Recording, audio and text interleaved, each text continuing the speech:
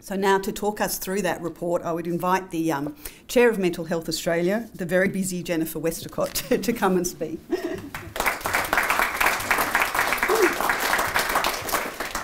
Well, thanks, Lucy, and it's great to be here at KPMG, my old home, although I was in the other building across the road. Thanks to the Mental Health Commission for your valuable leadership and contribution to mental health. And on behalf of our board who are here today and our members, I want to thank all of you for attending such an important event. I don't say that lightly because this is not just, as Lucy and Gary have said, just another report into mental health reform. Investing to Save is, in our view, a groundbreaking piece of work. For many years, the mental health sector has been trying to answer the question, where best to invest? Where best to prioritise funding and services for an optimal health benefit, as well as an economic benefit? Where and how to point governments and the wider community in the right direction when it comes to mental health? And where investment will best assist the 1 in 5 Australians who are affected by a mental illness annually. So it's a complex question.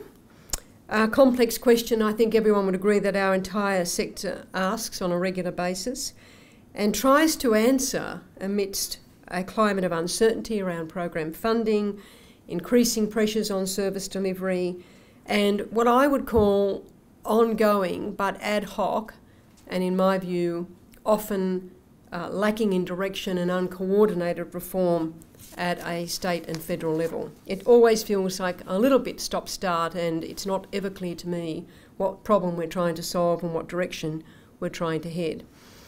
So we've tried to answer this question and we've struggled with it. So when Liz Forsyth and Gary Belfield and the team at KPMG first came to us and said, how can we help? We thought, well, we can throw them all the easy stuff, but that will just be another report on top of another report on top of another report. Or we can give them those challenges that I've just gone through. And it's a challenge they graciously accepted and offered to solve on a pro bono basis, which is an important point to make because as someone who had to account for pro bono work, it's actually very difficult for organisations to do this.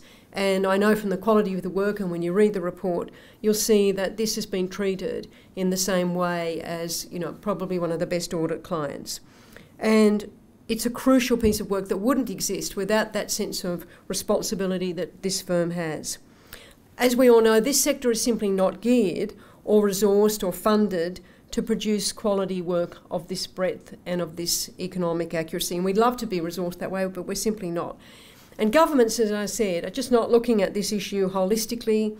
They're often more focused on short-term fixes and obviously fits and starts between election cycles. But, as the report outlines, investment in mental health has to be multifaceted to return a benefit to all. And that's not just the responsibility of government alone. And that's why the report is unique. Investing to Save tackles a set of complex issues from a new perspective. As Gary said, it's pragmatic, it's able to be scaled, and it goes to that pragmatic set of things that we can start getting on the road to reforming our mental health system. It's actionable, it's scalable, it's context-specific. And solutions that not only demonstrate health and social benefits, but quantifiable economic returns to taxpayers and to the community.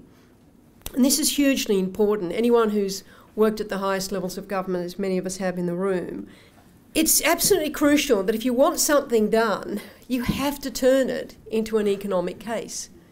And everyone in the room who's been at those budget tables, at those ERC tables, fighting for resources from other projects, if you can't make an investment as opposed to a spend, if you can't show the economic return, and if you can't show the economic loss, you can't get anything done. So I want to be very clear what we're talking about when we say invest to save, when we use the word save. Because this is one of the things I want us to be very careful as ambassadors of this report, that we're very clear in the public discussion of it. Investing to save is not about cutting costs. It's not about finding that $10 billion to return to something else.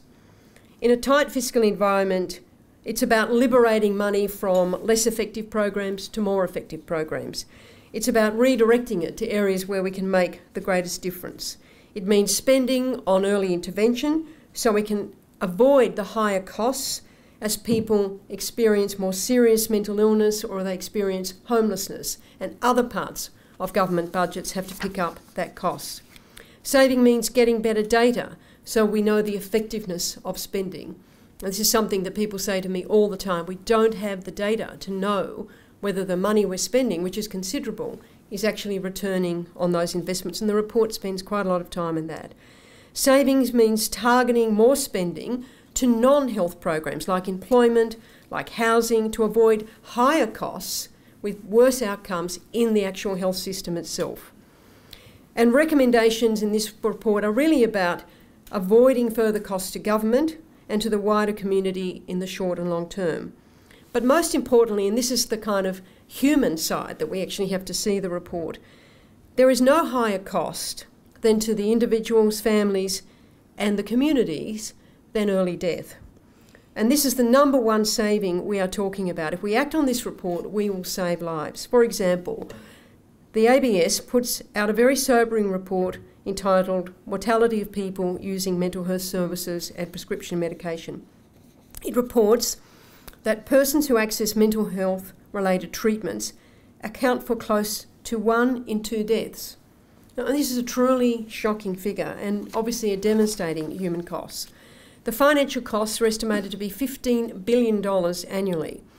And the KPMG report shows that if we can provide collaborative care to manage physical and mental health to 50,000 Australians at a cost of $63 million, the savings will be $187 million annually. If we can provide collaborative care to 500,000 Australians, the investment of $600 million will deliver a saving of $1.9 billion. You can see it's a scalable kind of report. We can say, well, if we extend that to this many people, these are the returns. But let's not forget that $15 billion annually. And the investment figures are low to get very, very high returns, of course, in addition to the human savings. As you'll see in the report, recommendation 2.1 calls for a housing first approach for young people with a mental illness at risk of homelessness. The savings on offer here are clear. The evidence shows that homelessness is associated with higher rates of costly inpatient care and many other direct and indirect costs. So 50% of 15 to 24-year-olds with a mental illness could access safe and secure housing at a cost of $500 million. $1.5 billion would be saved in the first year and $4.5 billion in 3 to 5 years. These economic savings can be captured and almost immediately if we act, and we must give these 15 to 20-year-olds a better start in life.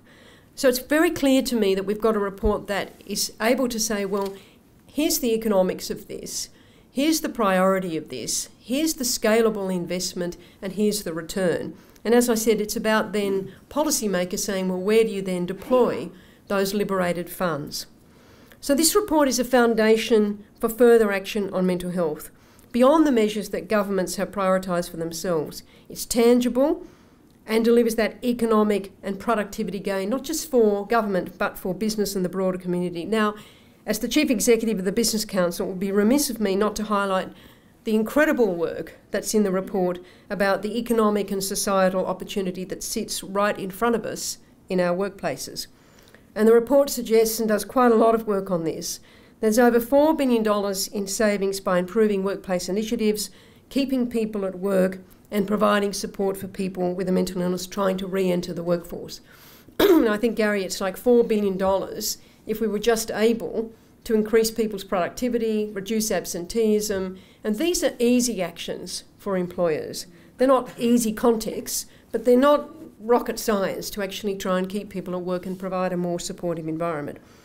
So I hope that governments and the business community start to take this report and start us looking at the long journey of reform, and that we look beyond budget and election cycles by adopting measures which create an environment in which such returns on investment are truly possible.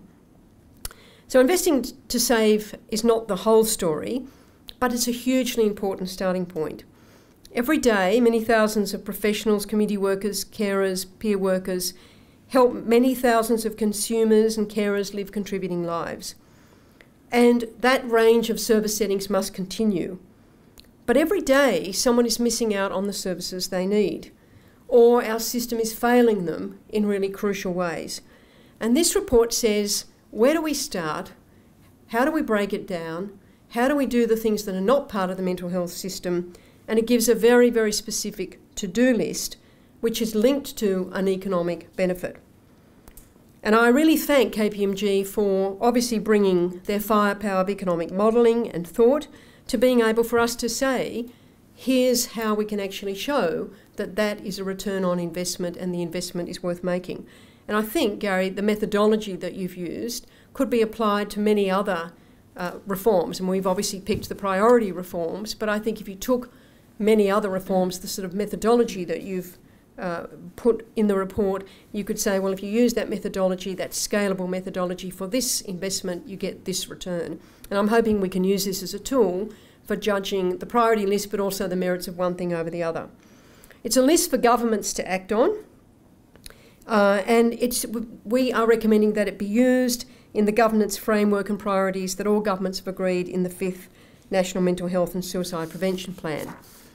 And that's also the key point here.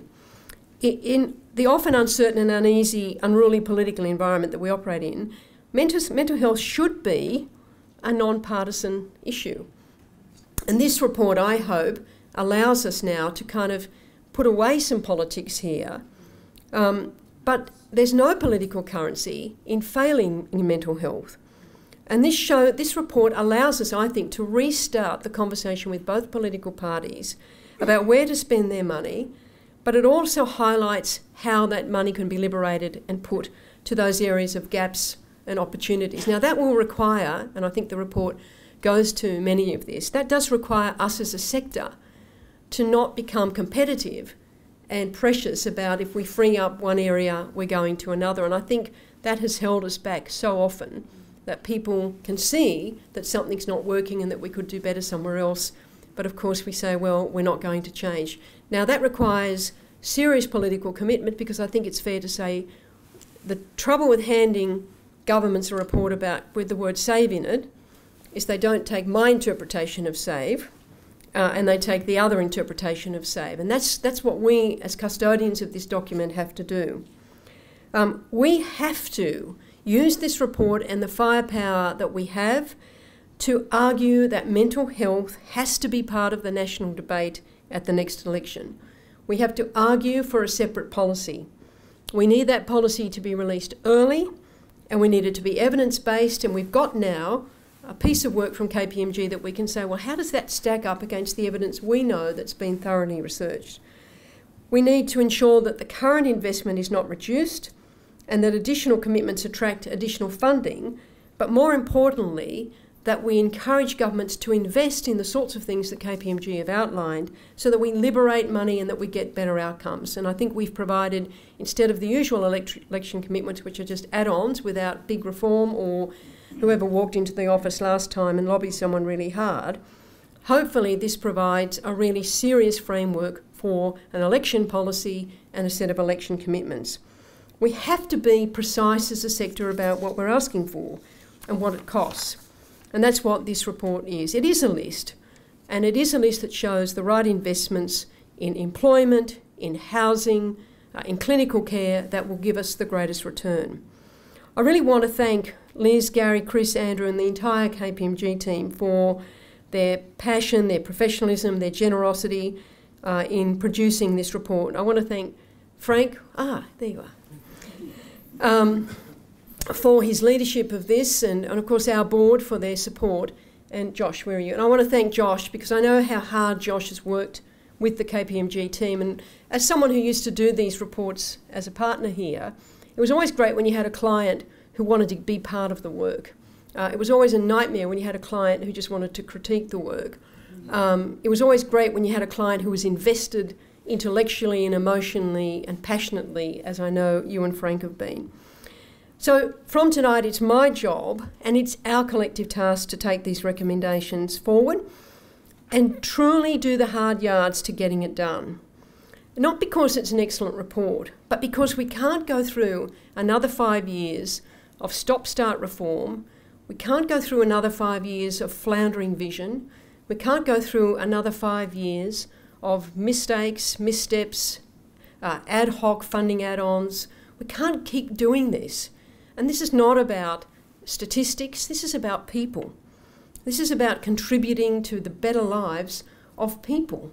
And we have to walk out of here tonight with the statistics, but with the passion that if we get this right, and if we get behind this report and we use this report as our template for change, that it will be about improving people's lives. And surely that's what we're all here to do. Thanks very much.